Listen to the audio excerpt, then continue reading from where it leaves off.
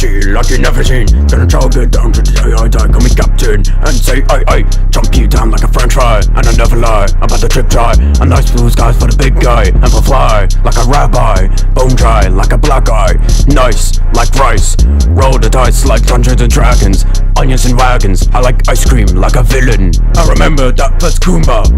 I want to kill that first goomba.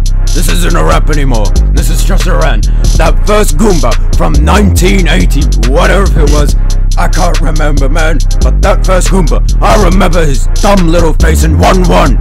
You hear me? His dumb little face in 1-1 will always haunt me to this day. Ever since I was a kid, I hated that.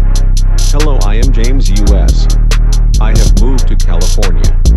There is a word I would like to show you. It is called Amphidromia.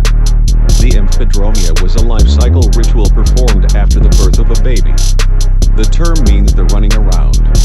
The purpose of this ritual was to introduce a newborn into the Oikos of their parents.